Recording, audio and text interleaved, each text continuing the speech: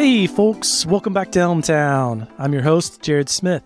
We'll be visiting with Aaron Strick today.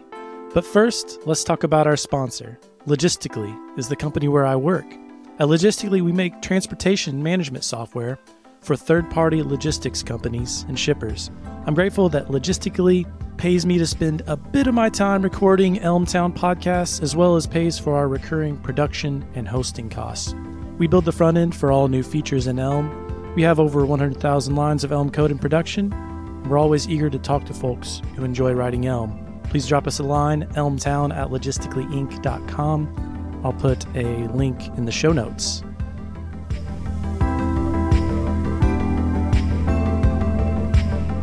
Now, let me introduce Aaron Strick. Aaron works at Brilliant, writing Elm code, and has formerly worked at NoRedInk with such luminaries and Elm contributors as Richard Feldman, Teresa Sokol, even the creator of Elm, Evan Czaplicki, Tessa Kelly, Aaron Vonderhaar. I could continue on and on.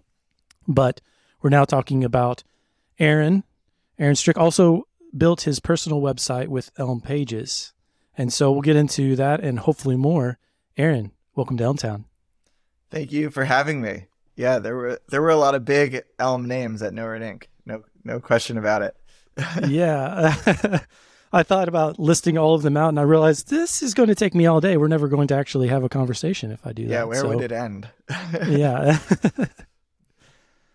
So, Aaron, from your LinkedIn profile, it says you have an eclectic background that includes teaching kindergarten, linguistic fieldwork in Kenya, Segway tours, and more.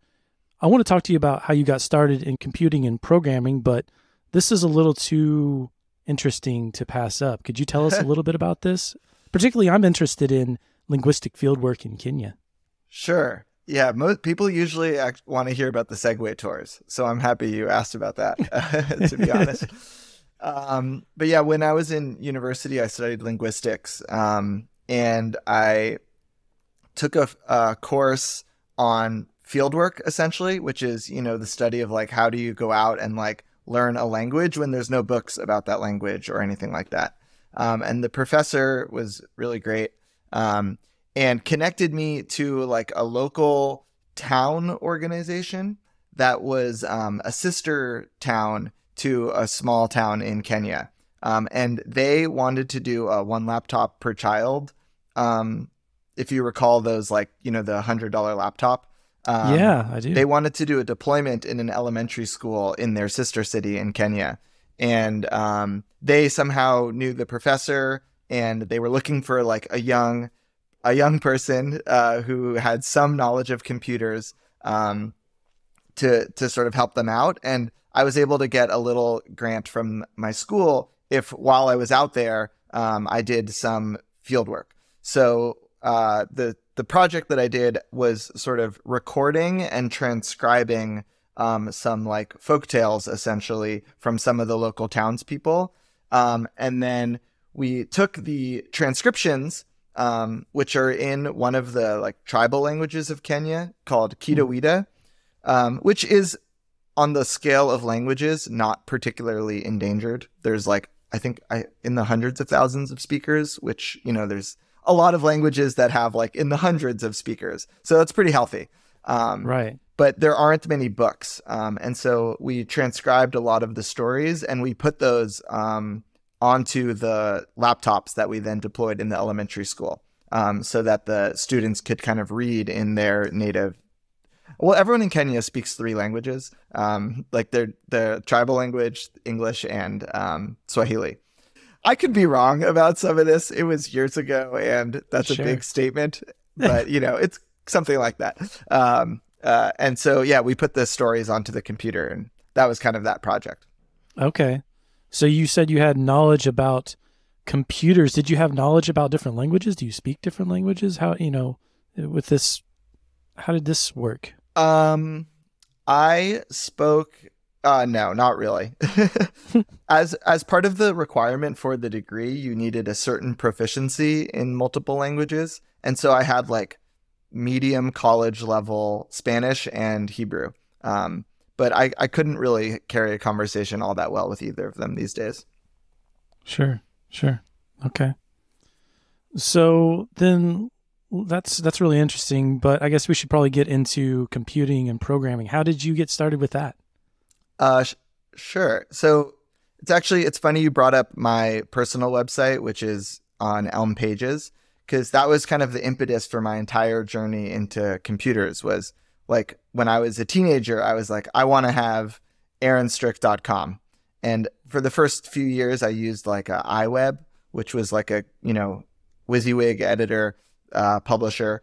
But then I kind of moved to WordPress and I started tweaking the CSS and I started digging into the PHP a little bit. And then I took a basically intro to computer science in college. And always sort of with the end goal of kind of like doing some web development and, maintaining my personal website. That's always been kind of like the testing ground for stuff that I've, for like learning about computers. And when I moved back to San Francisco, where I grew up, in like the mid 20-teens, I was kind of figuring out like my career and my jobs and all that. And I had always liked computers and there were people everywhere doing, computer stuff. So I was like, I should just make this my career. You can get paid more than what I'm doing. And I enjoy it. I clearly enjoy it. I've been doing it just for fun. So I did one of the like coding boot camps pretty early on, and just sort of transitioned that into my career. Okay. That's really neat. So yeah, that makes sense too, because of where you're at in the Bay Area, right? I mean, it's just, it's everywhere. So it's hard not to. And if you were doing it on the side anyway, why not? Right. Yeah. So that's really cool. You did a coding boot camp. Did you learn Elm at that boot camp or did that come later? That came later. So at the boot camp, I learned Rails and Backbone. I think about like 6 months after I left, they switched the curriculum to be React. But when I was looking for jobs after that boot camp, I found NoRedInk, and it was really, really small at the time, and it proved to be a really good match for me for a number of reasons. One being that I had spent some time in the classroom. I also had taught in a kindergarten, it came up earlier. And it just was kind of total luck that it ended up being like the Elm place. When I started at NoRedInk, Richard maybe had played with Elm, but we weren't using it in the product at all. And then it was in my first year there that, Richard got really excited about Elm and brought it into the actual code base and went from there. So it was a really kind of lucky land. And it was a really cool experience seeing all that happen, because in that first year, Richard was so excited about it. I'm sure everyone listening to this podcast knows how sort of infectious his enthusiasm for things is. And at the time, Evan was working for Prezi, and the Prezi offices were just a few blocks from the NoRedInk offices, or at least their San Francisco location anyway. So they're kind of in that first year, I would go with Richard sort of out of curiosity. It was like I was a really young programmer. I'd go with him to the Elm meetups. And at that time, it was Elm 16, I'm pretty sure. And Elm was, it was all like signals. And I was so confused. I didn't get it at all. I was extremely lost. And I remember Evan trying to explain the mailbox concept to me when he was working through that. And I was pretty confused. It was really hard for me to learn Elm, I will admit. But yeah, that's how that kind of began. Okay. Yeah, I guess I lucked out in a way that I first discovered Elm in 0.18. So okay. Yeah, signals were no longer a thing, and I didn't have to worry about it. I remember having read something, there was some earlier documentation at that point, and I think this is 2017 or so, and, it was right at that transition, but I realized quickly, I don't have to figure that out. So Yeah. that's nice. Yeah. I mean, I had world-class support. You know what I mean? Like, I was there talking to Evan and Richard, and I think it's a testament to how much of an improvement it was when they did away with signals and kind of landed on kind of the Elm architecture as like the way the language gets presented. Right. And yeah, and you've said a couple times now how lucky you are. So I take it that you're a fan of Elm. Tell me, what do you like about Elm? I love that question. I love one way to do stuff for the most part. I love the stability, right? I started at Brilliant over 2.5 years ago, and there hasn't been an Elm release since. And that's kind of, controversial. Like, people are like, is the language dead and all this stuff? But I see it as a massive boon. I haven't had to do an update, in my entire time at Brilliant. I don't have to waste my time with that. We have some old stuff written in like earlier React versions and using these old libraries. And I had to kind of port them to like a new part of our product where they were getting rendered inside of a custom element. And like, it broke all of these assumptions with these very old libraries, and trying to update them so that they'd work was crazy. One of the libraries we're using has been like incorporated into a different repo, and the original repo is like no longer online. Like, it's just a complete and total mess. So you maybe can hear in my tone. Very recently, I've come to appreciate the stability of Elm. And then it's just like, it's so elegant. It's small, it's elegant, and it's stable. I would say those are the three things that I love about it. Yeah, that's great.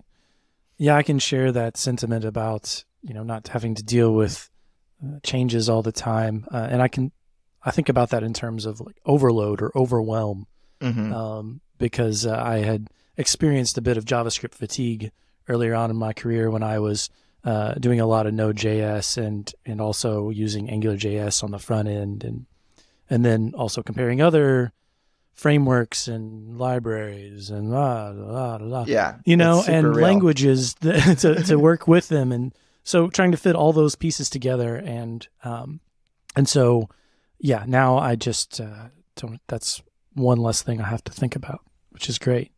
I'd also add like, I find it to be nice that Elm is, pretty niche. Like, it's a small community. I keep seeing the same faces over and over again. It's nice to be in a small pond, I suppose. Right. You can make bigger waves if you want, right? Exactly. Yeah. Yeah, that's true. And everyone's really nice. I like that about the Elm community. For sure. So did you have experience with functional programming when you were learning Elm, or were you kind of learning that along the way? Elm was definitely my introduction to functional programming. At that point, when you were learning, of course, you talked about signals being something that you were struggling with. Was there anything else that was a challenge with learning Elm, or with, how you were working? It was at this point, 6 or 7 years ago, where I was like first learning about it. In some ways, it's pretty classic things. Like, you can't just do a for loop, right? Like, a lot of times, especially when you're learning, you want to kind of know, like, you reach for like what's familiar. Like, when I learned Ruby and when I learned JavaScript, all of the problems that I worked on involved iterating through things. I think the curriculum of programming pushes you to work on those types of problems. And so I was like, I'm going to learn Elm. I'm going to try to do this problem like that I'm familiar with as like a little exercise. And a lot of times that stuff's harder in Elm. You got to use your brain, do recursion. It's just kind of confusing, folds, etc. And at this point, I'm so accustomed to it, it's hard to like put myself in the brain space of being really confused by it. But I do think that was hard. And I still am actively involved in in my company, ramping people up on Elm, or just, I see people struggling with learning it quite a bit. And that's a challenge for sure. Right. Yeah, that makes sense. But you mentioned recursion. as one of those challenges. And I've always found, I don't know if it was an early interest in recursion or what, but I learned classic object-oriented programming in college, so it wasn't like I had this particular background, but I guess there was just something about this idea of recursion and the simplicity of, a recursive Fibonacci sequence, generating program that was just really neat to me. So I would always try to solve those problems in whatever language I was learning. So I think by the time I got to Elm, those kinds of things didn't feel so scary to me. And maybe it's because I had learned it later on in my career. So yeah, I do see those things when I'm teaching folks as well. It's, it's kind of going back to, well, how do I change it? I just want to call this thing, I want to call this random thing. How do I, how do I get a random number? Right. That's a classic one. Yeah. And I was just talking to somebody about that yesterday. And so that's funny. Just how few problems there are really in the way that I like to look at it is, like you said earlier, it's a smaller language. Overall, it's fairly simple. So you run into the same things because there's just not that many, there's one way to do things. So yeah, you're just going to find them. I sort of remembered in thinking about the experience of working with someone recently who is new to Elm.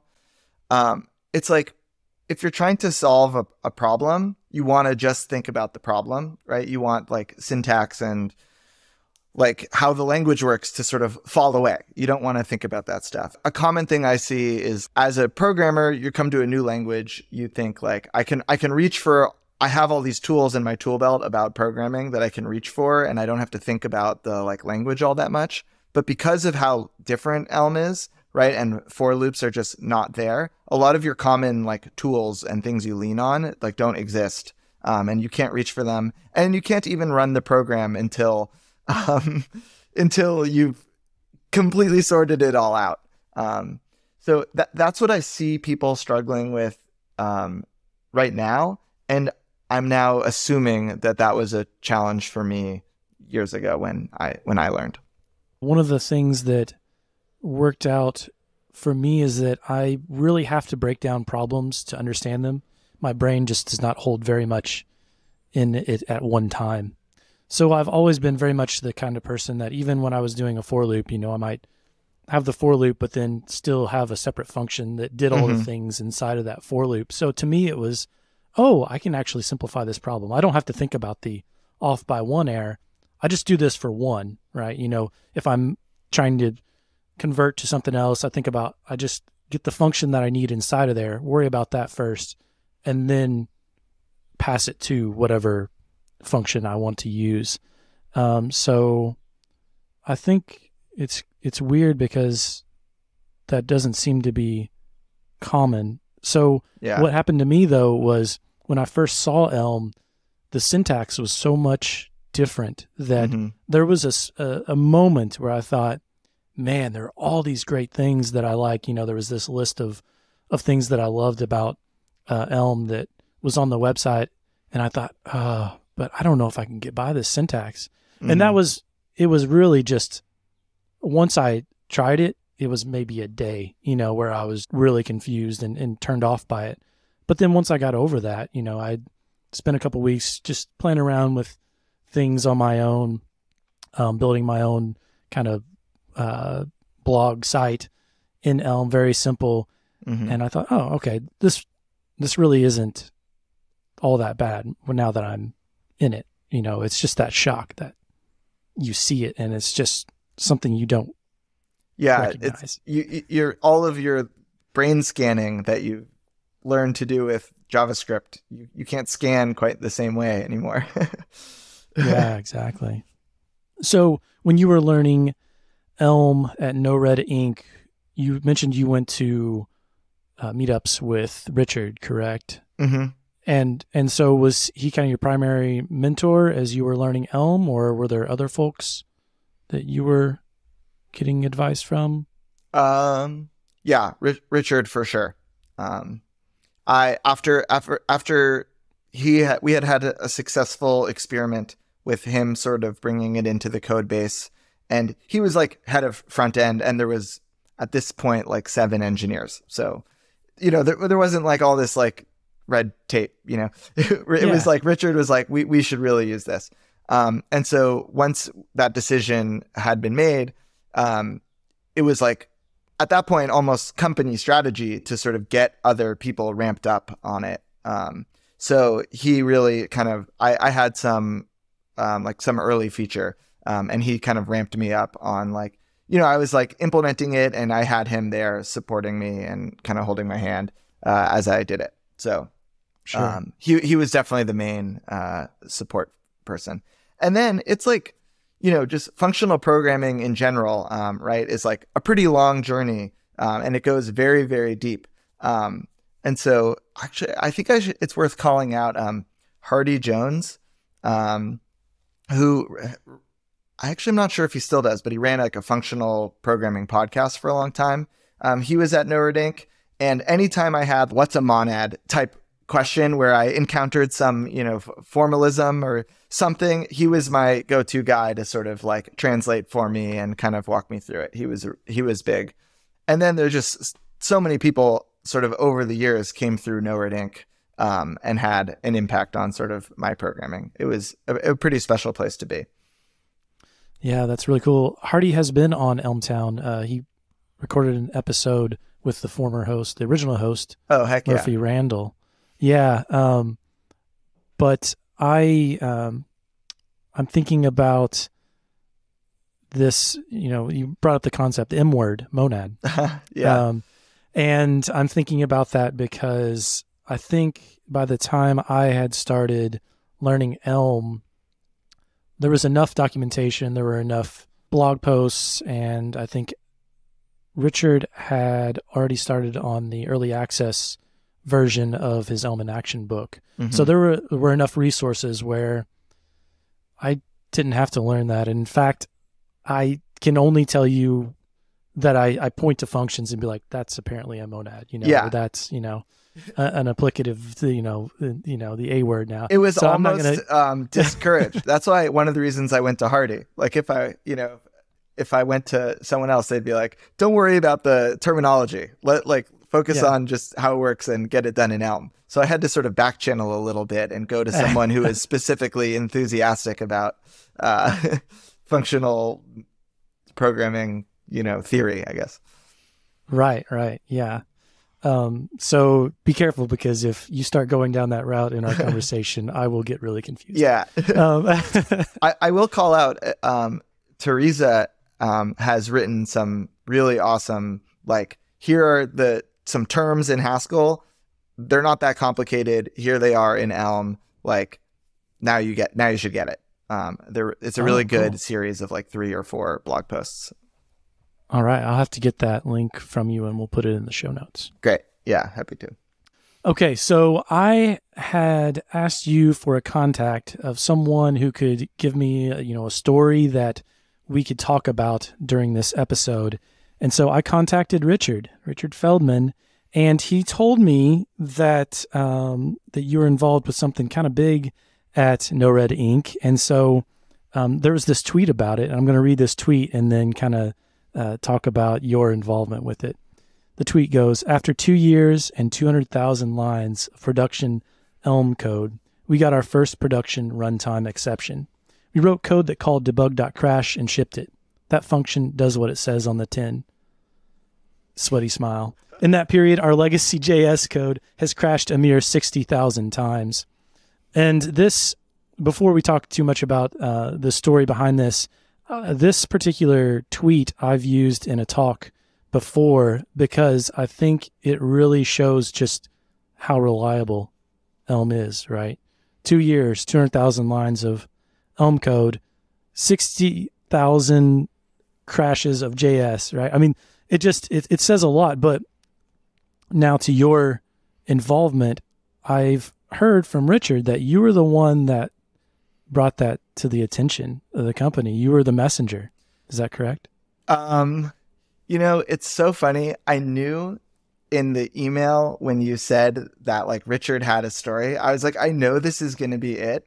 And I was even gonna like try to like look back through some like old resources and just like things to remember better.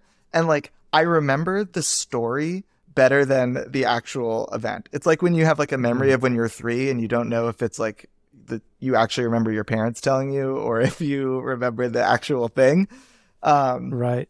And certainly like it's pretty funny if you watch like Richard's talks in series, you know, he's like, at NoRedInk, this many lines of code, no runtime exceptions. This many lines of code, no runtime exceptions. And then there's like some talk where all of a sudden he goes, well, he puts like an asterisk on it. But I actually don't like, my memory of it was basically being confused, right? Like being like, there's something going on here. And I kind of brought it like to Richard to help like debug the situation. Because, you know, things weren't working as I expected. And he kind of was like, oh my God, like he had a huge reaction to it. And I don't think I processed, in the moment, like the kind of core meaning of it or something. So I don't have anything that like juicy or fun to share, like about that particular moment, except I think it's hilarious that it became sort of part of the, I don't know, that it sort of has showed up all of this time over the years. Yeah, that is funny how we tend to do that. I've done that so many times. Thought I have this memory, but it's kind of based on this picture. Yeah, exactly. Or in this case, a tweet. That's funny. But like there's absolutely zero. I could not explain to you what actually happened. Sure. Yeah, and so when I talked about this. The thing that I think is really cool is that in the next release of Elm, Evan introduced the optimize flag, right? Which then looks at your code to see if you have any debug.todo, is what it's called now, in your code base or debug.log and will not compile successfully if it does. So it's funny that was quickly removed as even an option in production. And so made it even more reliable. Really cool. That was one of those things where, you know, Evan likes to work in batches and kind of take a more holistic approach. And it was like, that was one of those double wins where it both made it safer so you couldn't sort of make mistakes. But also, I think, if I recall, there was some pretty massive performance wins when all of the debugging stuff was, guaranteed to not be in the code. Yeah, that's a great point. Huge win there. And I was recording another episode. I don't know the order that these will come out in, but I was recording an episode with Dwayne Crooks the other day, and he was talking about this in a discourse post at one point about the way that Evan works. Dwayne was talking about a book that he has read, or several books by Cal Newport about digital minimalism, and just talking about and then relating some quotes from Cal that seem to, kind of point to how Evan works. And I've made that connection between them as well. So I thought it was really neat that Dwayne had made that connection. And then, kind of talking about this, this way of working, I think it brings about some really interesting and really powerful ways of thinking that is not incremental, right? You can't do that by finding a thing, fixing that thing, and moving on, right? You kind of have to be able to think in those large batches in order to get those level of changes done. Yeah, I could never. I mean, I'm unfamiliar with the digital minimalism. I forget the name that you just said, but I'm unfamiliar with that work. But the way Evan works is extremely impressive. I mean, it's his ability to sort of create a good working environment for himself and reduce noise and batch things together. When I see complaints about Elm and the Elm community and kind of the way that he operates, I have some sympathy for, like, if you don't know, but like having, had lunches with him at work and conversations with Evan and just sort of seeing him in action, it's like, I have this such a faith in his like way of operating that keeps me, like, my faith in Elm alive, that I sometimes worry other people don't have access to. But yeah, he's amazing. Yeah. I think like you put it well when you said that, maybe folks, you have sympathy for the folks who just aren't used to that, I think, as a way of working. And so, yeah, it's really neat though. And I guess now I really wanted to talk about what you're up to at Brilliant, if you Sure. want to transition into that. Yeah. To give a little bit of background, I know that Pontus Granström, did I pronounce that correctly? Pontus Granström. You said it kind of how we all say it, but I'm sure that if you spoke Swedish, there'd be some nuance that I can't detect. Yeah. Okay. So he gave a talk at Strange Loop in the fall last year. I was lucky enough to be there about a tool that you all use at Brilliant called Diagrammer that allows you to build diagrams and use Elm to do that. And so that's a bit of background about how I know Elm is used at Brilliant, but I really want to get your insight into how you use Elm. We talk about how Elm is used at Brilliant kind of in like 3 domains. One of them is something that I've worked on a ton, which is basically just the core lesson experience. So when you're using Brilliant, you've got courses and you've got lessons inside of them, and you can open up a lesson and it's about physics and you scroll through it and there's all this good content there. That like core lesson experience is just an Elm app. We built that in Elm. Okay. So then the way that those lessons are drafted is we have a markup language that we developed in-house called Camperdown, which is like a Elm pun, which I didn't get for a while, but apparently a Camperdown tree is a type of elm tree. And it's like Markdown. But so we have this internal kind of markup language, and that we take that markup language, build an AST out of it, and then generate an Elm app. And the Elm app that we generate is the lesson that I was just describing that I really worked on. And the actual like compiler that we use to turn Camperdown into the generated Elm code is also written in Elm. So cool. It's a little bit like zany, or I don't know. It is what it is. And it's kind of great. And then the third sort of like domain in which we use Elm is this diagrammer thing that Pontus presented at Strange Loop. And diagrammer, it's actually pretty confusing even internally what constitutes, like what diagrammer encompasses. Because one, it's like a graphics library. Like there are functions in it like circle and square, and those take radius, and then you pipe them to the fill. It's just like a graphics library that we call diagrammer. But then diagrammer is also the authoring environment where the content authors can define, like write the code for these diagrams. And we basically expose to them, or like the contract essentially is you need to write these 2 functions. One is the diagram function, which is basically a function from the state of the inputs to the view, to like the diagram. And what I mean by the state of the inputs is will be made clear when I describe the other function that you as an author have to sort of create, which is just a list of inputs.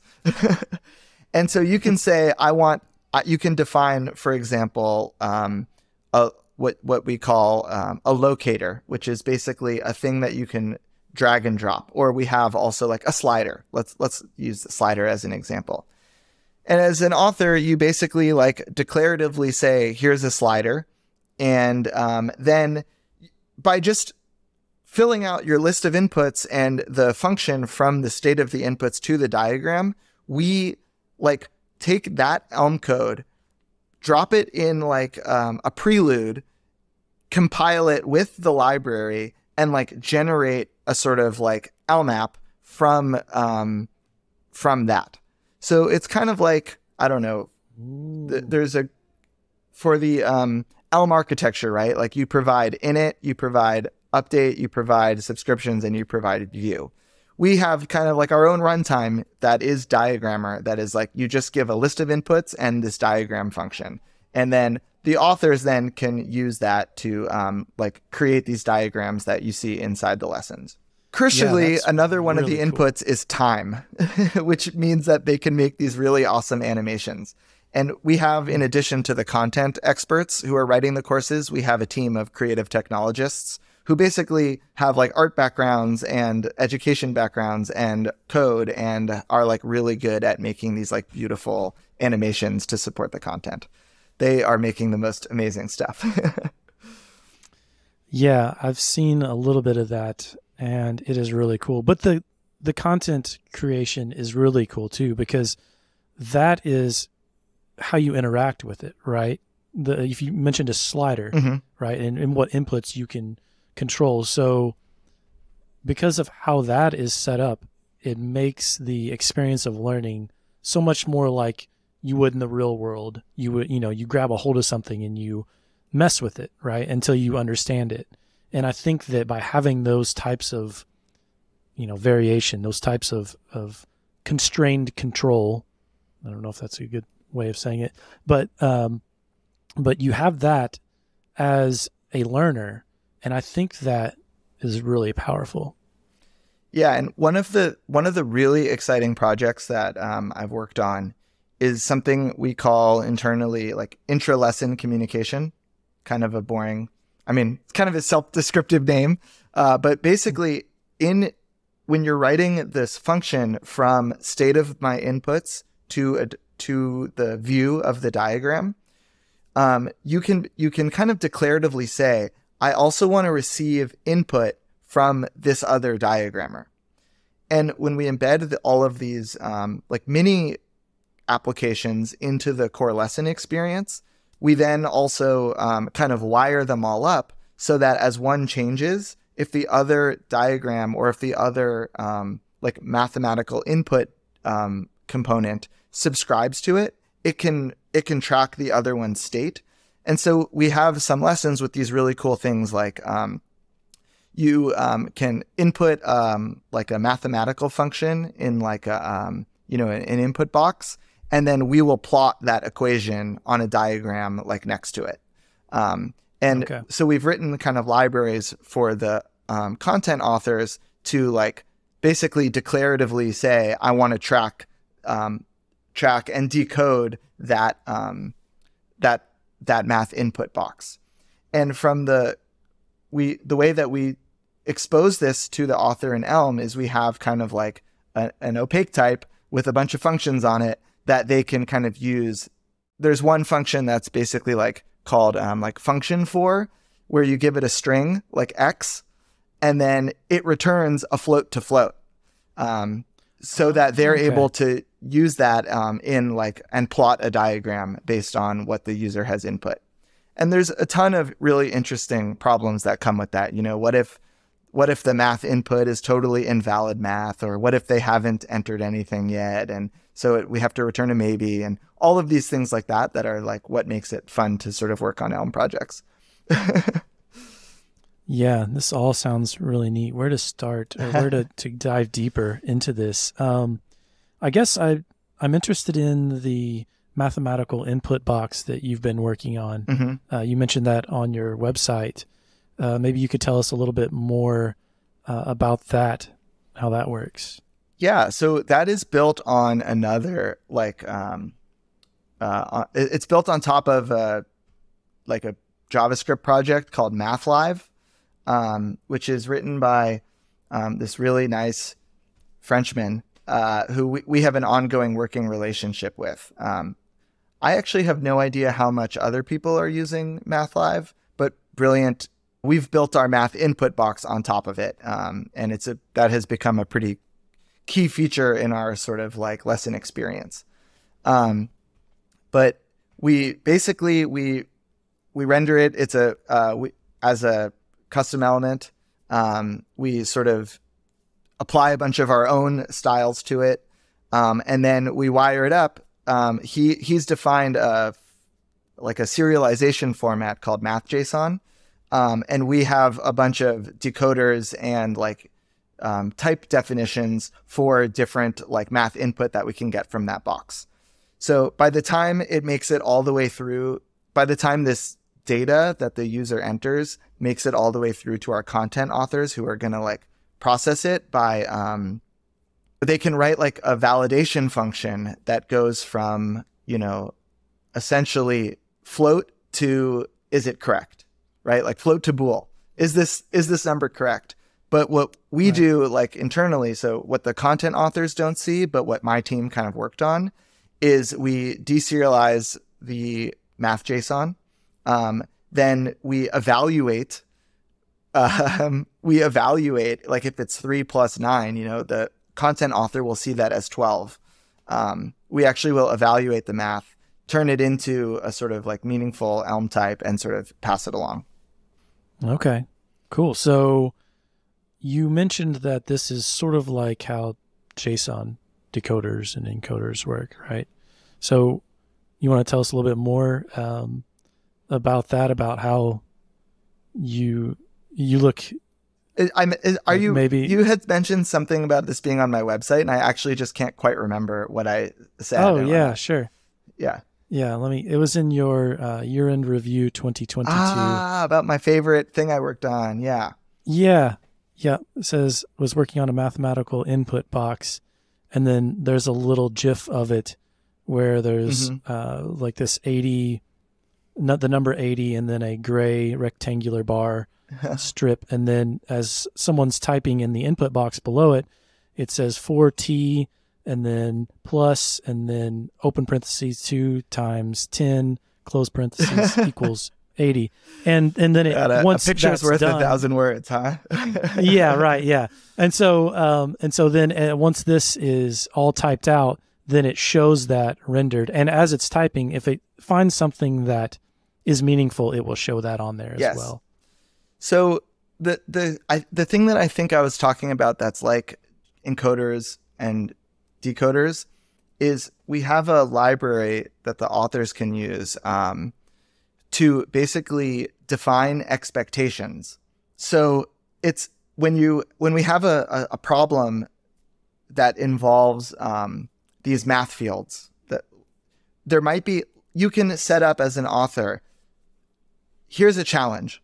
Give me 3 coordinates that belong on this line.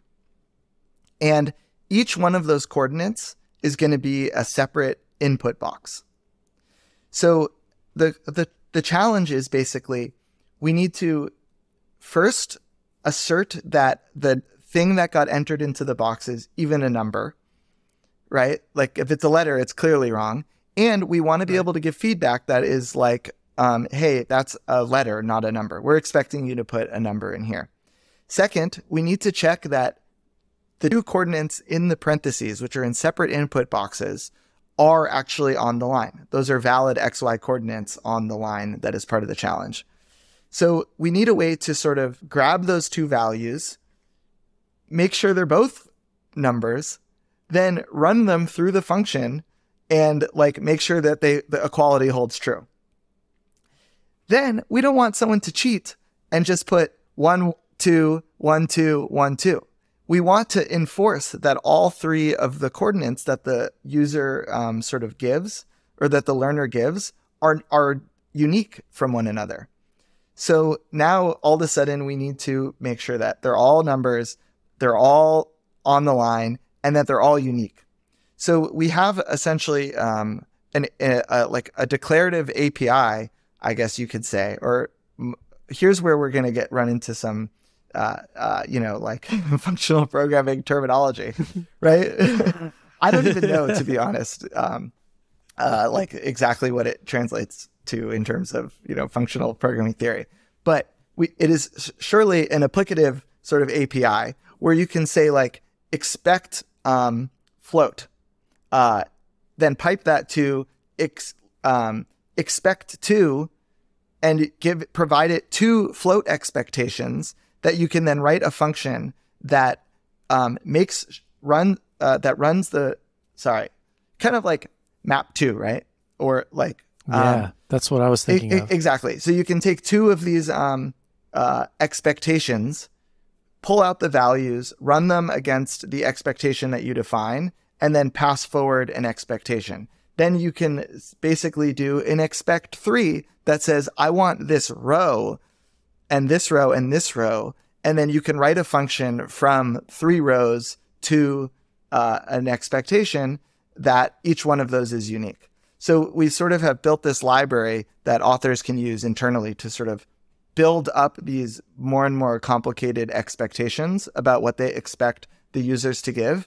And on every step of the way, right, if we fail, there's like feedback. So if you write expect float, or if you do expect int, which is one of the like primitives or one of the ones that we've give to the authors, and a user enters 4.2, it will automatically, dead end and will point to that field and say, we expect that this should have been an integer, and the user gets that feedback. Yeah, that's really nice. I super encourage that we have like intro to algebra basically at Brilliant, and I'm pretty sure that is like part of the freemium. Like you can do it. You have to sign up, but you don't have to pay to do that. I super encourage you to try it out. It's really cool, and that's all written in Elm. The actual UI of the mathematical input is this project, MathLive, by Arno, which is it's an awesome tool to build things on top of, and he's really great to work with.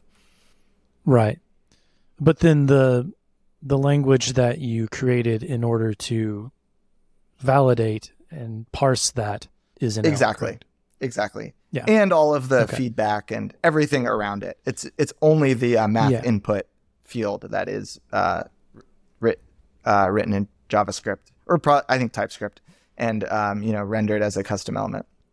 Yeah, and that's a beautiful example of where you can get some some interop there in a nice way, and then still use all the great things about Elm to do all this other stuff, right? That would that maybe might not be as much fun and done in a different way. And for my team, it's really nice, right? Because we can basically make this available to all the content authors and we have some contractors, we have people in-house kind of using these tools, and you get all of the safety guarantees that Elm provides. So, if it compiles, it works. We don't have to worry about, not that no knock on the content team, but like as a human, sometimes you mistype something, or there's a million things that can go wrong with, JavaScript code, and we get all of the safety guarantees from Elm. And I had mentioned the 3 ways we use it, right? We have the Camperdown to Elm compiler, we have the lesson experience, and then we have the like diagrammer and other authoring APIs for these like for the interactive content. And the first 2, it's like great that they're written in Elm. I really like that they're written in Elm, but in terms of like long-term company strategy or something like that, it's just normal benefit. But for the interactive content, it's like amazing that they're written in Elm, because we get all of these safety guarantees. Right. You can sort of extend the arm of Elm outside of where you might normally reach with it, with the way that you're using it. That's really cool. So how many people write Elm at Brilliant? On the engineering part of the organization, there's probably 5 to 10 people who write it a ton, and then another 5 to 10 who end up at it because, it's in quite a bit of our code base. And if they're doing a feature, they're going to have to sort of touch the Elm. But then we have all of the CTs, the creative technologists, who are creating these diagrams, which is another like 5 people-ish, who are writing tons and tons of Elm, but in a more kind of specific, like tailored capacity. And then we also have, I actually have no idea how many, this big handful of content authors that are writing Elm for some of the diagrams or for some of the math problems that they're defining. Or we also now have, or we've had this whole year pretty much, like a Scratch type language, like a drag and drop like program evaluation. And the APIs for defining those problems are also written in Elm. So like a lot of our content, the content authors are like having to dive into some Elm in like a restricted capacity, right? They're not presented with the whole Elm architecture. They just are given these like limited APIs to fill out. But that's like a handful of people. So quite a few. Really neat. Really neat. And so when you started at Brilliant, was Elm already in use there? It was. When I started at Brilliant, I was at a different company between NoRedInk and Brilliant, which was in outside of education and was all JavaScript Node. And when I left that job, I was like, I would like to be back in education and I would like to be using Elm again. And I found Brilliant, and that was just perfect. But they were already using Elm. There was a very serendipitous Strange Loop meeting also between Ben Goldsmith, who is really the person who I think was the main driver of bringing Elm to Brilliant, and Rob Simmons, who was presenting on something else. And they kind of, the story goes, I think they sort of found each other at Strange Loop and started talking about Elm. And Rob ended up joining the team at Brilliant and brought a lot of programming language theory and a love of Elm. And he wrote the Camperdown to Elm compiler. So those two were both there. And Pontus, who also kind of loved Elm and was working on Diagrammer, the early pieces of Diagrammer when I joined. So the three of them were kind of already there, loving Elm, starting to evangelize. And so I think they were excited to bring me on, who had some expertise and was excited to be writing Elm also. Right. Okay. Very cool. Let's see. Is there anything else about writing Elm at Brilliant that you think would be interesting to share? There's a whole other really interesting project that the authoring team is working on with regards to like versioning Elm like APIs for authors essentially. And that is like a really interesting set of problems that I haven't really touched, but I'm sure you could fill an hour hearing about that. So I guess that's a teaser or something. Yeah. Yeah, maybe we'll have to have those folks who are working on that on to talk more about it. So. Cool. So let's talk a little bit about your personal website, right? This was the catalyst for why you even became interested in programming, right?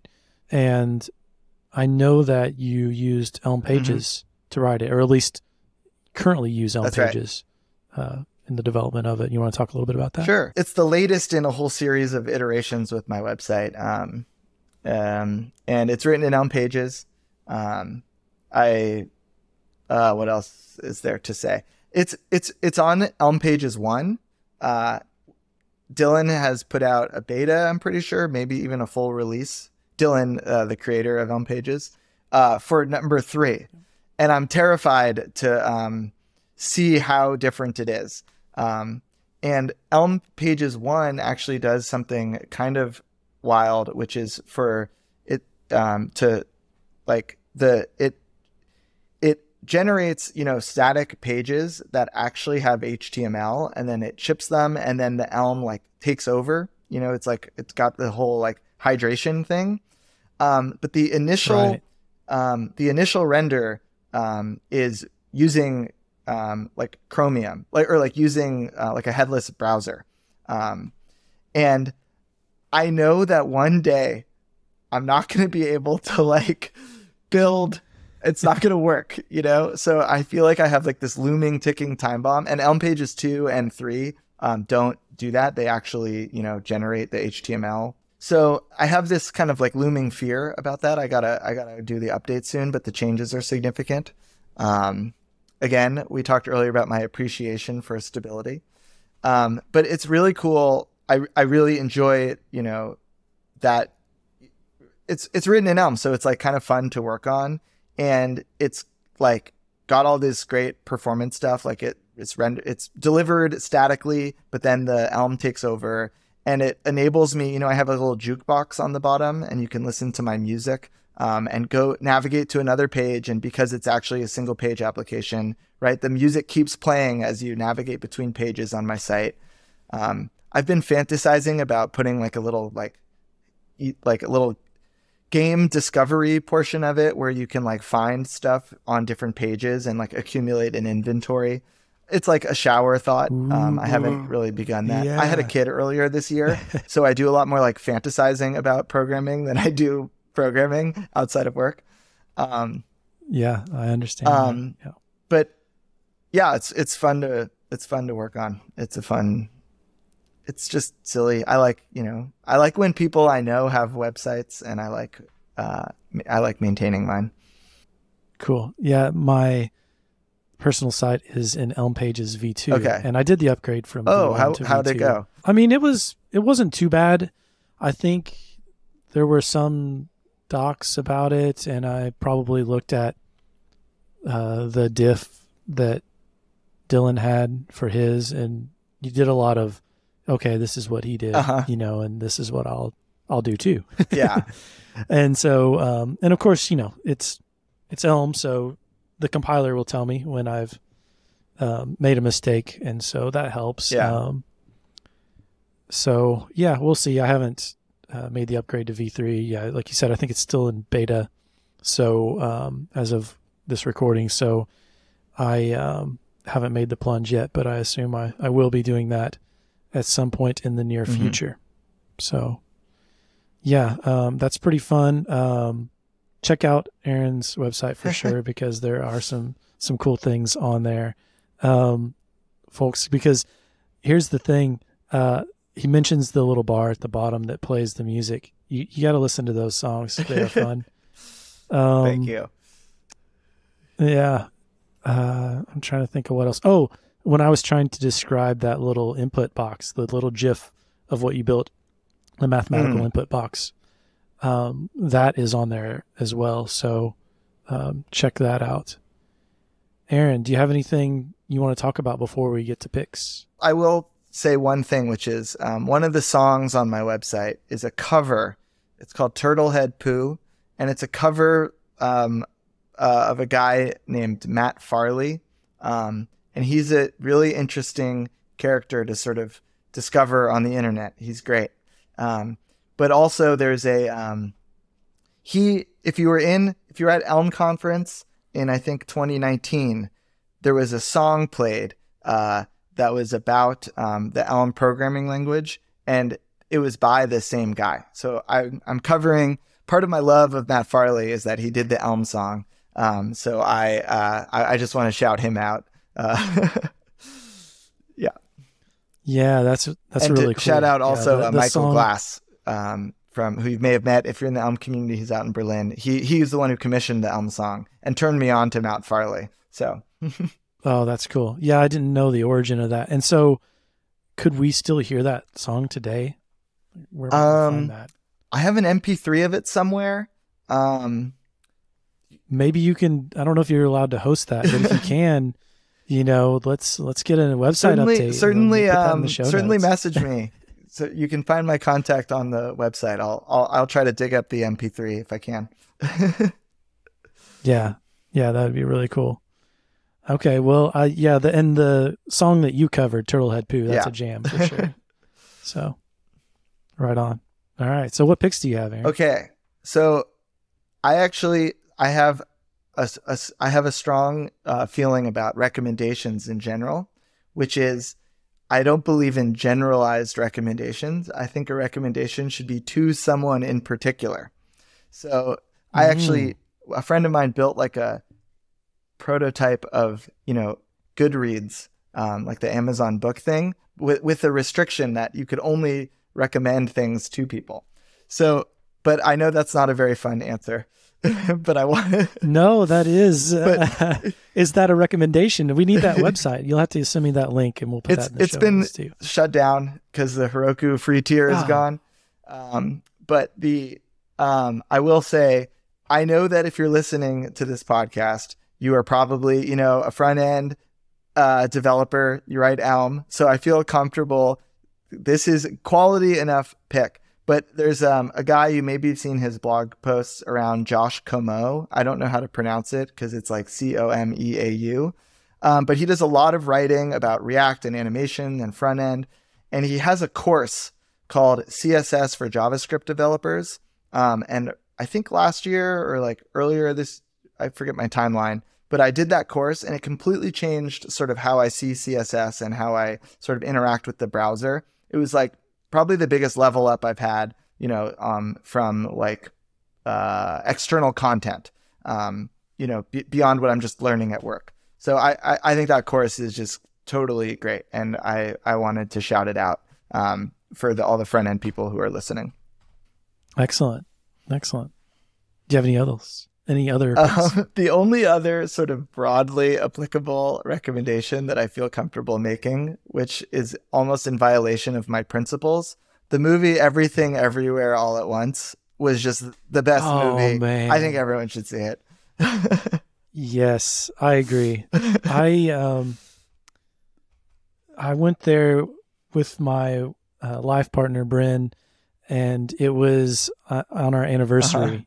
We went to that movie. Our kid was at the grandparents, and it got to one point, and I started bawling. Yeah. I don't know what it was exactly, but I'm having feelings right now just actually bringing that up. But it really was a powerful movie, and I've written about it several times in my journal about my experience with that. So that's a awesome recommendation. Yeah, it's got it all, and it's so original. It's just, the best. Yeah. Yeah. Be prepared. Strap in. Exactly. You're going for a ride. Okay. All right. That's it. That's all I got on the picks. Okay. I have 2 picks and I'll explain them. Neither one is related to development. And I'll explain each pick and why I chose it for this particular podcast episode. The first one is a musician from Australia, Courtney Barnett. I first discovered her from a Grateful Dead cover of New Speedway Boogie. And the reason that is relevant, and for those who can see me right now, I have this long hair. You can clearly tell that I'm a hippie. The New Speedway Boogie song is about a concert that the Grateful Dead was supposed to play in 1969 at Altamont Speedway in Livermore, near the Bay Area there.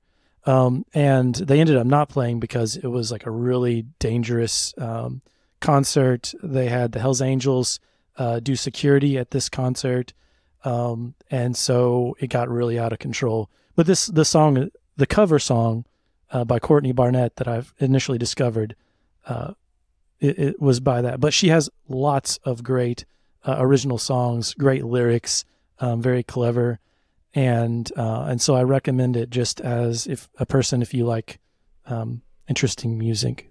That's all I can say about that. I'll add one thing, which is for those who are listening, when Jared was saying, sort of describing how if you could see, you might be able to tell he's a hippie. He sort of was like tossing back this like gorgeous hair. He was kind of flipping his like beautiful locks. So just a visual for those on audio there.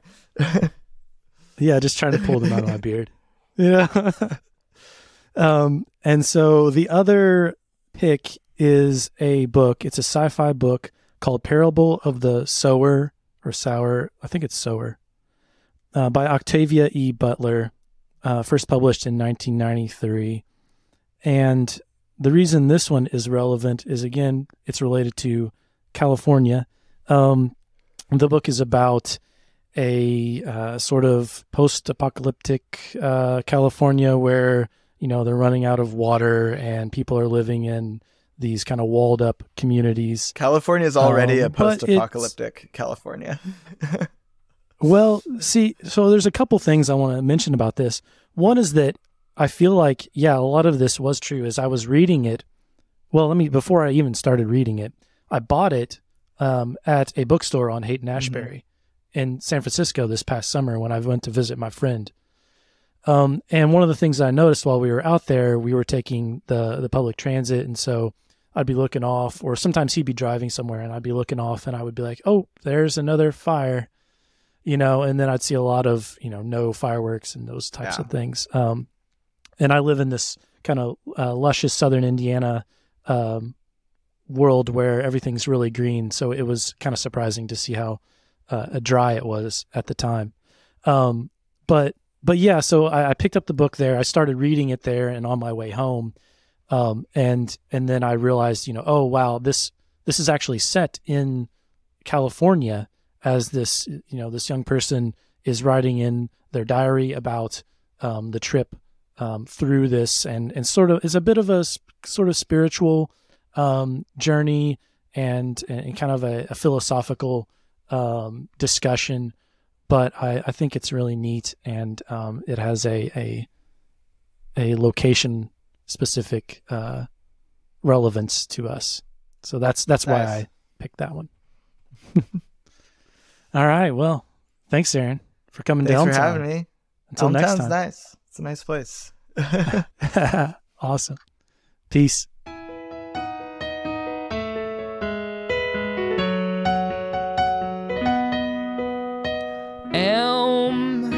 Getting things done since 2012, version 0.1. I don't want TypeScript. Elm is my selection. I want a language with no runtime exceptions. No thanks, JavaScript. I only want to speak the language invented by Evan Czaplicki. Once a year in St. Louis, I get to see a lot of people who agree with me. We love Elm, and we come to this meeting to talk about a compiler that does bug eating. We stay true and kind, even through strife, led by our benevolent dictator for life. He keeps Elm floating, he won't let it sink. He's patronized by NoRedInk. Our love of Elm must be contagious, 'cause more and more people are wanting to use this language.